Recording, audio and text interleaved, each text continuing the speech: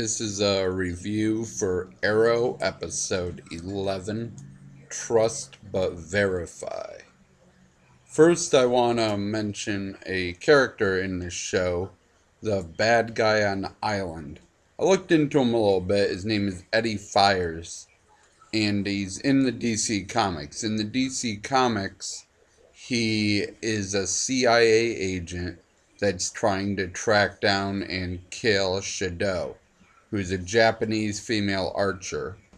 Now, in the comics, she has a list of people she's trying to kill to avenge her father. And she becomes associated with a Green Arrow because he kills someone on her list, making her fail her mission to do all the kills herself and disgraces her father's memory. How this will work into the Green Arrow, I don't know, but Shadow is a character in episode 14, which is in 2 weeks. Well, on to the episode. The episode starts off with armored car robbery. That's just really standard. They're all dressed in riot gear and have grenade launchers. And it only ends up only taking Oliver seconds to figure out who the bad guy is.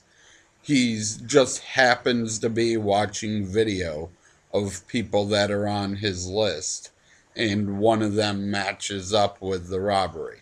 It's really stupid, and they didn't really put too much thought into how he figures it out. But the guy he suspects of being behind it is Diggs' commanding officer from Afghanistan.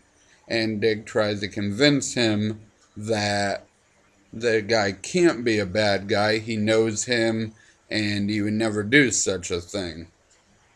Well, they have a couple conversations and Diggs calls it the Arrow Cave and says they should move it somewhere else. And Oliver says he already planned for that and he's bought a new location. Well, most of that was in the commercial for the episode. But after a confrontation with the bad guy, that Diggs shows up and stops Oliver from killing him, they have another conversation that adds a little bit of mystery to what really went on the island. Dig brings up the point that, well, your dad seems to have told you a lot about this list for a dead guy. You said you found the list off of his dead body.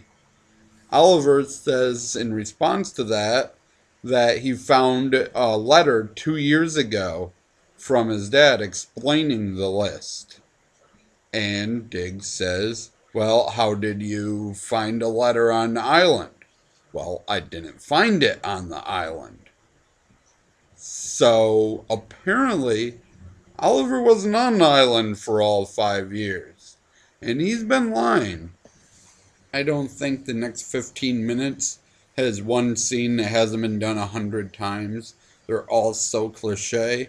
On the island, he sits down right next to the bad guy, but he's dressed up as a guard so no one knows. Laurel and Tommy have a conversation that uses the words mend fences and extend an olive branch 1 sentence apart from each other. The daughter has a misunderstanding with the mom and thinks that mom's cheating with Malcolm Merlin, Tommy's dad.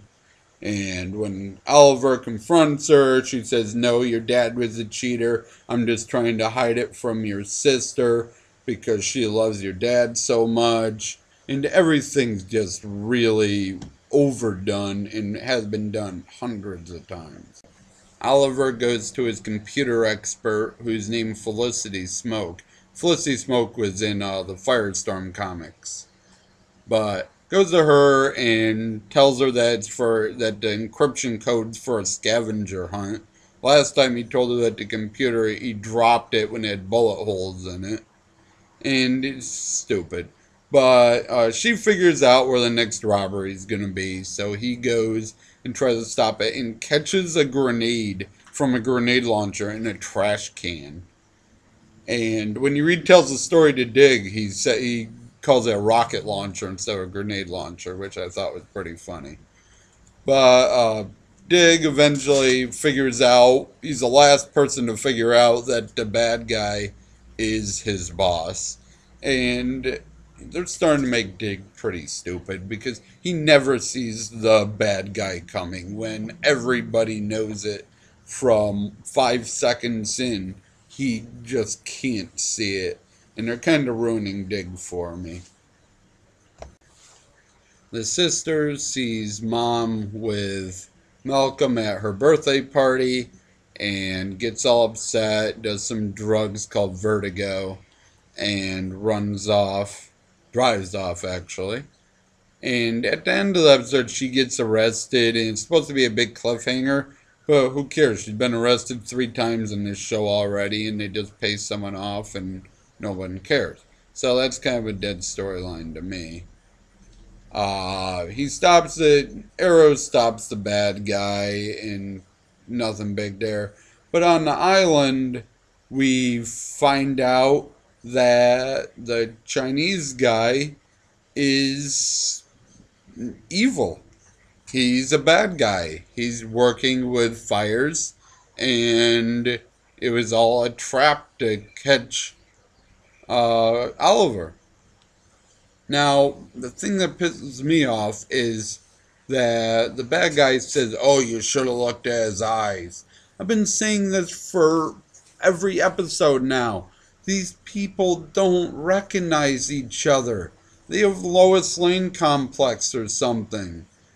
All the bad guys can say, "Well, I knew it was you because your eyes are showing, dude." All the good guys, they can't notice eyes. They have eye blindness or something and don't recognize anybody. Well, that's the end of my rant for this episode. Thank you for watching, and I will try to do better next time.